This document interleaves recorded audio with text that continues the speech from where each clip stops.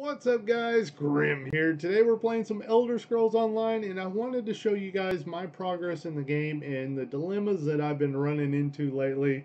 And if you guys have any advice, feel free to put it in the comment section below. I love to hear what you guys say. I read every single comment that you guys leave. So even if I don't reply to them or don't, like the post or something like that, I'm reading them. I'm seeing what you're saying. And I appreciate every single comment that you guys leave. All right, so the dilemma that I've been running into lately, and I think I might have it figured out, might is the big word here, is the difference between PvP builds and PvE builds. Naturally, whenever you're talking about PvP, you want to go with like bursty builds because any good PvPer knows that burst is usually what is king in PvP.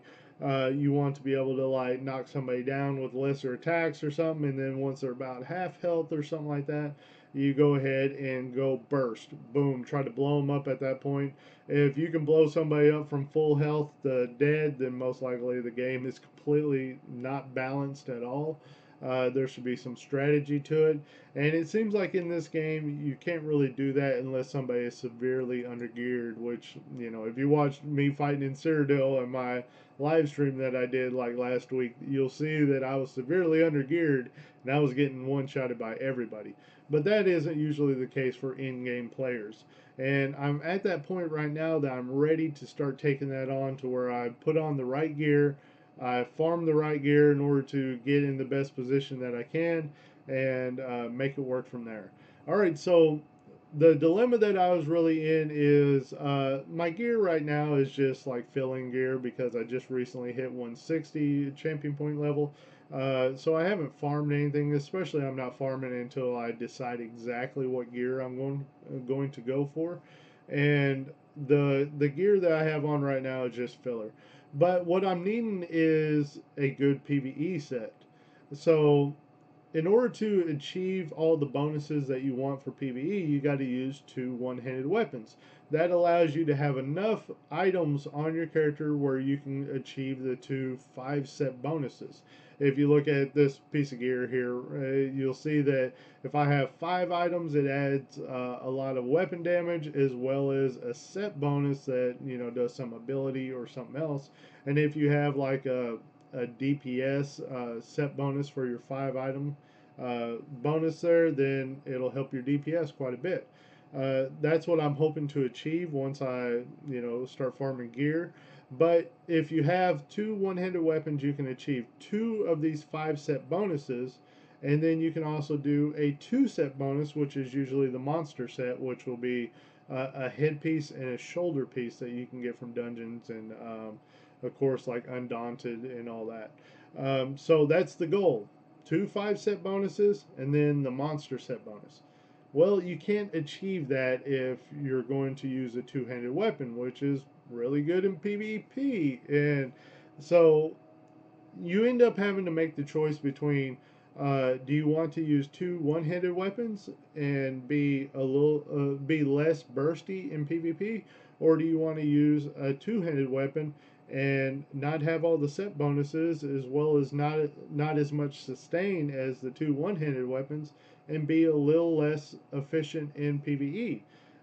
It, it's like a dagger either way you go. It's you don't know which way you're going to get cut, and so what I ended up doing is I decided that I'm going to try to spread my skill points pretty thin. If we look at my skill trees here, you will see that there are 4 skill lines that I'm thinking about going into, and that's going to take a lot of skill points. I probably don't have enough skill points now. I'm probably going to have to go out and quest more. Going to have to find some sky shards. Going to have to try to do anything I can in order to get more skill points. Because in PvP, I will want two-handed weapon for the burst, and then also probably sword and shield, like one hand and shield here. That way, I can do high burst DPS whenever I'm in, and then whenever the times get bad, I want to be able to run away and throw up all the defensive buffs that I need to, put on my sword and shield, and try to run away. Um, because you know any good PvPer will try to gauge the ebb and flow of combat. You go in, you strike while the iron's hot, but you get out whenever it's time to get out. All the time I see whenever I'm fighting in Cyrodiil that we'll start to overwhelm the other team, and you'll see somebody that is fighting one of our team guys, and he'll turn around realizing that things are going to get really bad and he's about to get overwhelmed.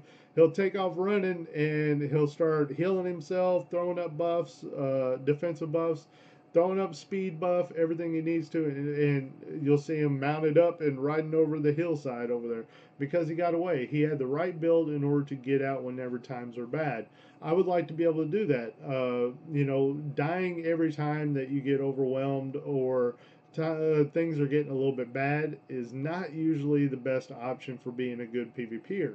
And in anything I do, I try to be the best player in the game. That's next to impossible, but that's what I'm striving to do.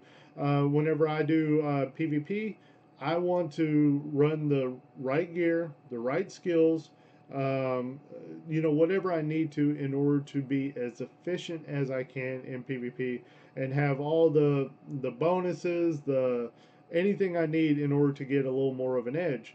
Well, it's the same thing if I go into PvE. If I decide to play PvE in a game, I want to be the best that I can be. I did in-game rating in WoW. I did, you know, I did, which was heroic rating. I was like one of the best, if not the best, demonologist in Age of Conan, which was amazing rating.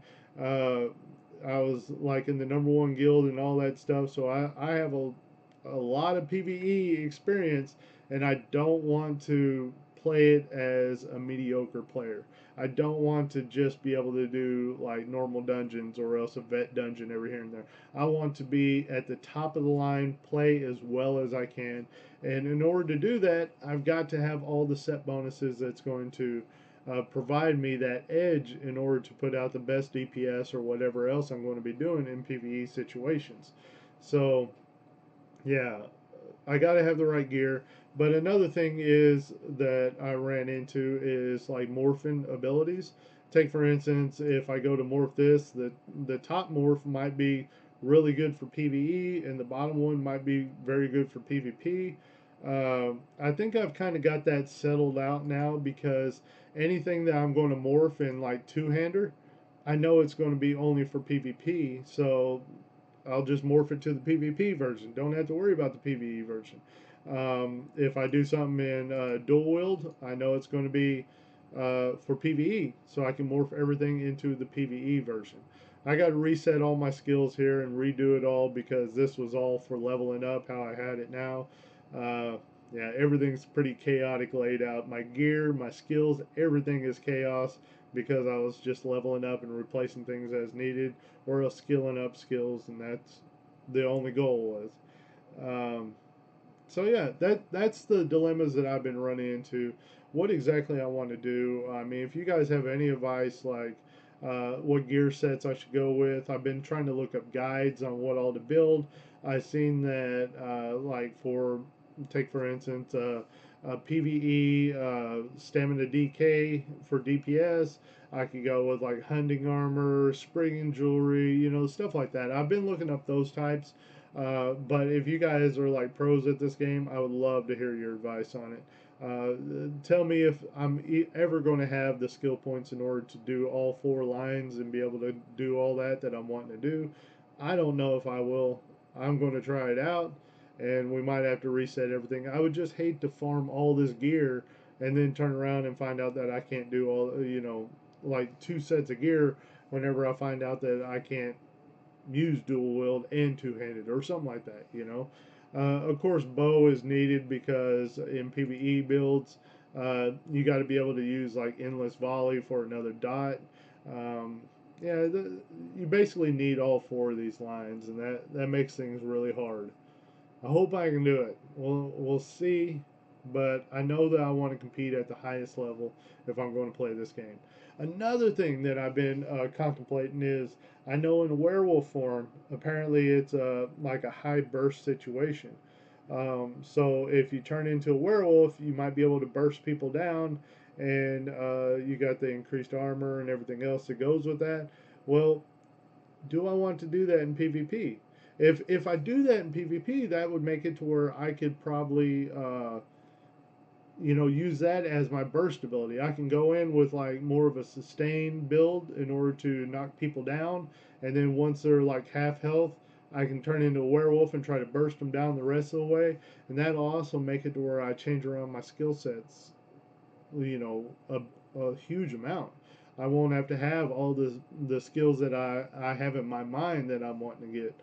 I'm not too sure how efficient that is, though. I've seen some of the guides saying that you can use werewolf form, but they really don't touch on it very much. They basically say, yeah, it's an option, but here's the build that we're talking about, though. And it's like, okay, do I want to use werewolf as my burst? I don't know. That would mean that I wouldn't have to possibly use two-handed weapon. Might be an option. Not sure. What are your guys' thoughts? Any pros at this game, please leave comments in the comment section below. Tell me what gear I need to have for PvP, what gear that you guys recommend for PvE, what skill set should I use. I mean, whatever you guys can provide, I will be very grateful. I'm already looking up like a lot of guides and stuff. Like, let's see here, what's the guides that I'm looking up? Okay, so I looked up like the guide that Outcast put up. There's also another one. There was like a two-hander PvE build that I looked up, as well as what is it, Detalia or something like that. He's a very big uh, ESO YouTuber. I looked up the build that he had on his website. So those are the things I'm mainly looking at. So any advice, I would appreciate it, guys. As usual, my name is Grim, and I'm very undecided these days. All right, I'll see you next time.